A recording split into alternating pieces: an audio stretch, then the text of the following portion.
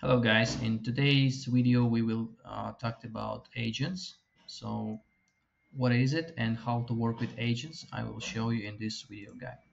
So first of all you need to go to your settings tab, find the last option integrations and agents, go inside. So this is my test account. So as you can see I have 5 options as a sample. So what is the agent? So this means that you can create any amount of channels that provides you an order directly to the RentSyst. So channels means that you can create a unique referral link or unique connection with the website. It can be your website, it can be the website of your partners, hotels, airports, and so on. So in case if you will create integration with the agent, let's say a referral link, right? You will have like a referral link which you need to provide to your partner, and this is referral link can be easy customizable according to the design of the partner or according to your design. So let's take a look. Change page design. In case you will change page design, you will be able to see, let me show you in that way,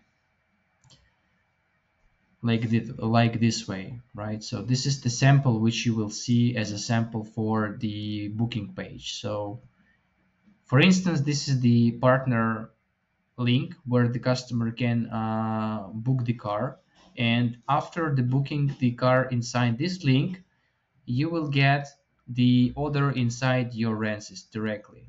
So that's how it works. And same way you can easily connect it with your WordPress. We have additionally a WordPress plugin which you need directly installed to your WordPress, and all your fleet. You can see options for integration, right? So you need to choose one option.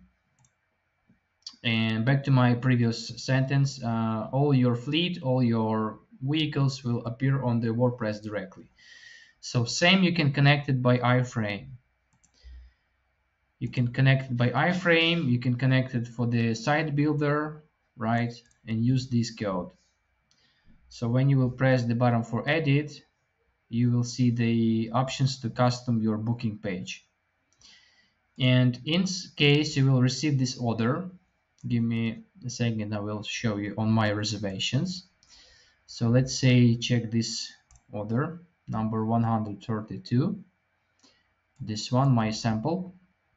On the final stage, you will see the channel.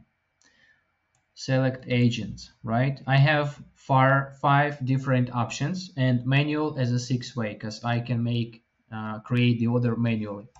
So when I click the button to choose it, you can see 6 types of channels.